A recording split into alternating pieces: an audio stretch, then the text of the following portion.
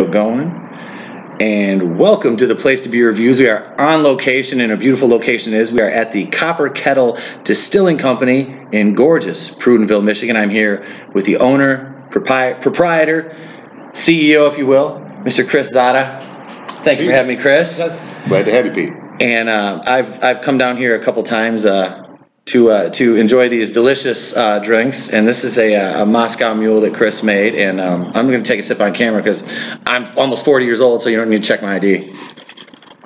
Cheers. Cheers. But so, tell we're in the Place to Be. We review. I mostly do movies, but I will basically do anything: comic books, restaurants. It's we just have fun with it. And tell us a little bit about yourself and what brought you to Prudenville and how long you've been doing the distilling. Well, I started out making beer and wine back when I was 21 years old. And it was a hobby of mine for almost 30 years. And then I started looking into the distilling side of it about 4 or 5 years ago. Okay. And got together with my brother and sister-in-law, Corey and Loretta, my partners in the business. Okay. And we talked a little bit.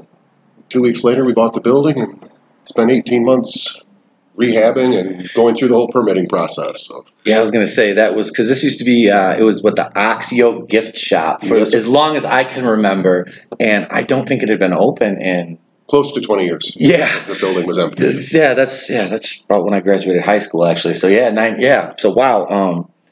So how was the permitting process? That's a pretty arduous journey to go through, isn't it? Yeah, very much so. I've heard that from a lot of people. Just time consuming. Yeah. Red tape. It's not difficult. Mm-hmm. It just takes time. The average time for Michigan is about 2 years. We managed to get done in about 19 months. So we're a little ahead of the curve. Yeah, that's actually pretty good. Especially, like I said, everybody that I've talked to that is in the bar distillery business, breweries, they have those. They said it's not difficult. It just eats up a lot of time, and it's hurry up and wait, and Yep. You have to have everything in. But then they'll take their sweet time responding and getting you all your stuff back. So, which is basically any governmental agency that you deal with. Trust me, I know my wife works for one. We won't say which one, but yeah, she works for one. So I understand. So what made you want to get into? Were you a bartender before? Did you do any mixology or anything? Never. Never? Nope. I got thrown actually into the bartending side of it when both of my bartenders last July went on vacation at the same time.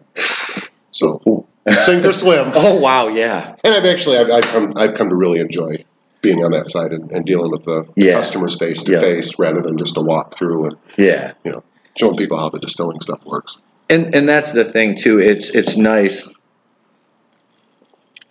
because like you said, it gives you that interaction with the customers, and just getting to know people one on one. If I hadn't came in here, like you said, we don't get to go out much, but when I do, it's I make a point to make this one of my. I remember we came in here when my friend Travis was with me, and it was funny because Travis is a great kid. He's about 15 years younger than me. He worked for me. He was my intern, and I made him a full-time employee.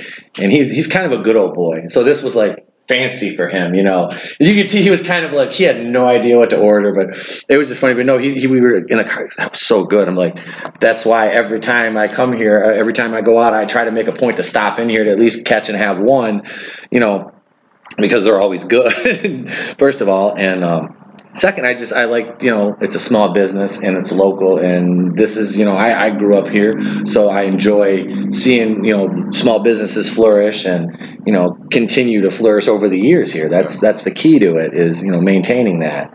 And this economy is not easy, but in the resort town, it's not. No. It's there's a lot of seasonal, but we do have a lot of locals that have made this a second home. Yep. And a lot of the downstate people, they're here every time they're up. They're in for dinner and in for a drink. And that's, I could kind of tell when I was here the other day. And I just kind of sit here and I just like people watching, just listening, because I can, okay, so I don't recognize, I don't know you. You're not from here. Okay, cool. So you're an out of town. You're checking it out.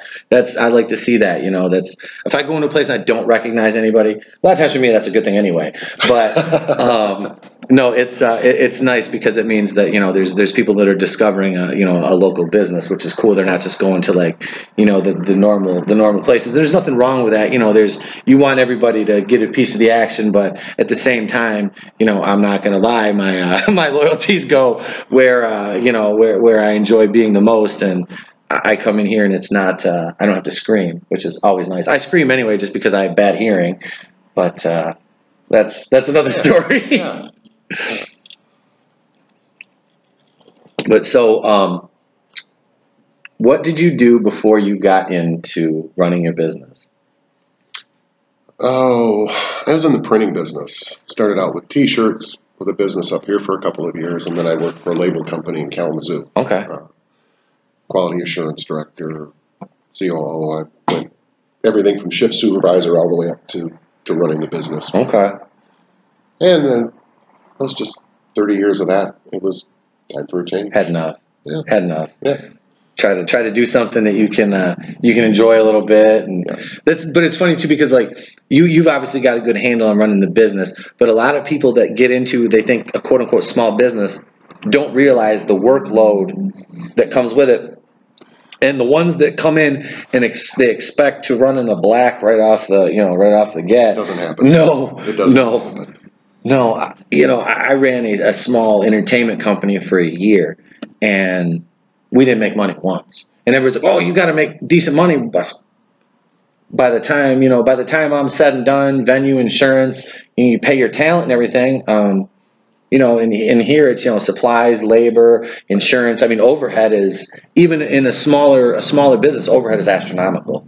Oh, it is. And considering that we were putting money into the business for over a year and a half before we could even open the doors. Yeah. It's a little bit of a drain. Yep. It does. It gets taxing. And the hours are long, but I still enjoy it.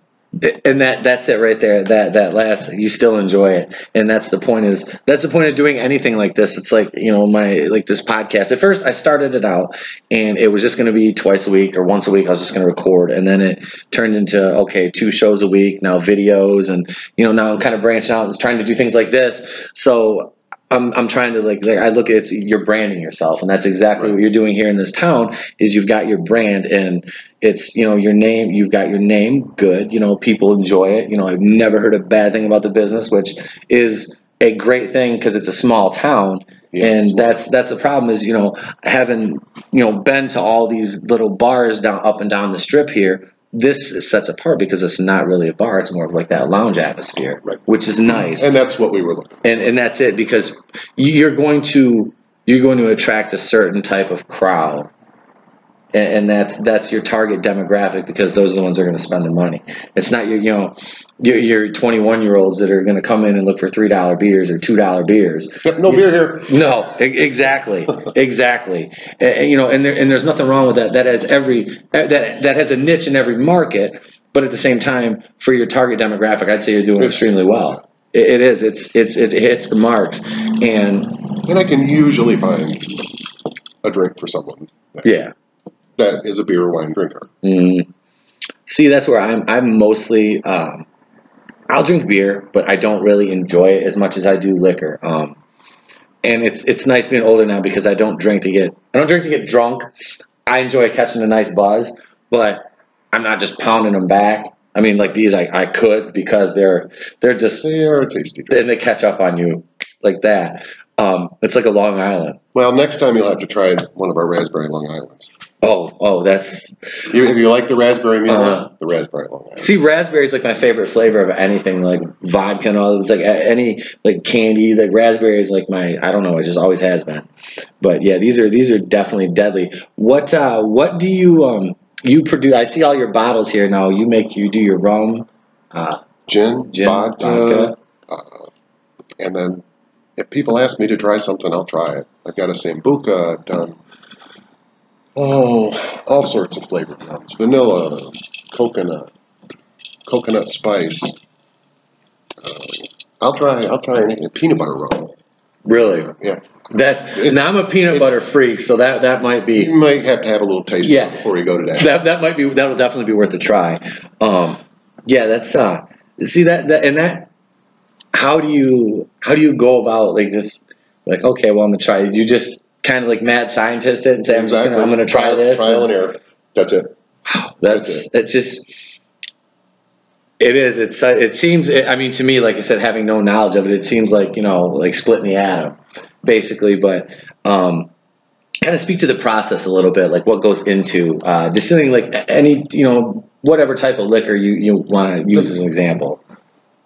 The biggest difference between your rums, gins, vodkas, whiskeys are the base ingredients they use. Mm-hmm. Rums have to be all cane based, a blend of molasses, brown cane sugar, white cane sugar. Whiskeys, ours I use a corn base for that. Sugar beets for both my gin and my vodka. Basically, all that stuff goes in a fermentation tank along with water and yeast. Sits for 7 days to 2 weeks, depending on what's being made. Mm-hmm. And it goes into one of the 3 stills that we have here. Okay, so you got one specifically for rum, one for gins and vodkas, and one for whiskey. Okay, and we'll get some pictures of those for the Facebook page, and we'll post those up with the link to the audio and the video interviews. That'll be on the Place to Be Reviews on Facebook. So what do you do when you are not here? What do you do to kind of always here? You're always this. I own a business. I don't have. What the hell is this downtime you speak of? No, you're acting like I have a life outside of this. No, I'm pretty much here. Actually, did go out on the lake last week. Took a rare half day off and went out with some of co-workers from here and friends that I've met through here. Mm-hmm. Spent a beautiful day out on the lake. That's always nice to get out there and be able to, because you can sit here and you can look at it literally right out the window. And it's all right when it's water. I don't care for it in the winter. When I'm staring at a sheet of ice for 6 days. No, I'm the same way too. It's like everybody's like, "Oh man, you got to ice fish now." I really don't do anything outside when it's cold except walk to my truck when I have to go outside. I don't, or shovel the driveway. Well, I don't shovel. I got a snowblower. Let's be honest. You got to have a snowblower up here. It's that's shoveling. You get hit with a foot of snow overnight, that heavy wet stuff. You're not shoveling that. If you do, your doctor's going to love you the next day. My chiropractor does, because I've been stubborn a few times and I'm like, I'm just going to shovel. Oh shit. And then backs out the next day. But yeah, that lake is gorgeous. That's my goal. I moved back up here, is like I'm going to I got to get another pontoon. I worked right across the bay at Harvey's there. That was open for 50 some years. Yep. They when they shut down, like I said, I worked there for 9 years at the time, and been fortunate enough to buy a pontoon and free storage there, which was always cool. Jump right on the boat after work. There's that little market down the street that was like, what's it, Dockside Market or whatever. It's an ice cream shop now, up 100. Yeah. You used to go in there and get beer at lunch, throw my cooler out in the shop, and throw it on the boat after work, and it was like, yep, we were ready to go. That was the way to be, man. And this is definitely, like I said, it's a summer playground. Wintertime, if you're into snowmobiling and stuff like that, it's fun too. But it doesn't sound like either of us are big fans of cold weather. No, the older I get, the less I care about the cold. I've never been a fan of cold weather to begin with. Like the biggest thing I used to do is I used to go outside and play ice hockey.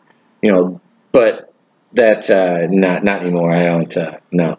I got a kid, so it's like he wants to go outside and play in the snow now, and I'm like, don't stop, man.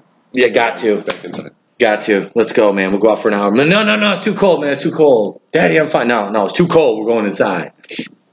But no, so we'll get some pictures up here, and Chris, thank you so much for sitting down with me. I thank you for coming in and taking the time to do this. Absolutely. Helping support the community.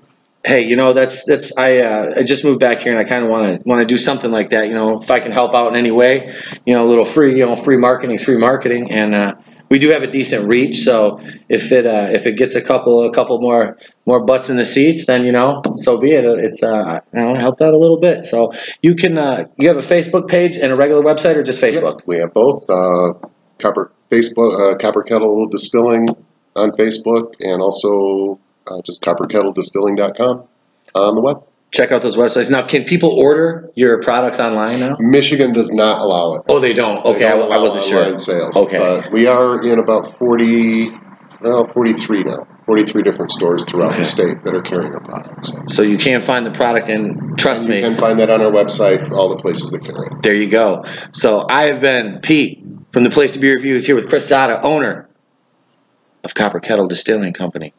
In the Place to Be Reviews, saying, I bid you adieu and cheers. Cheers. Have a napkin.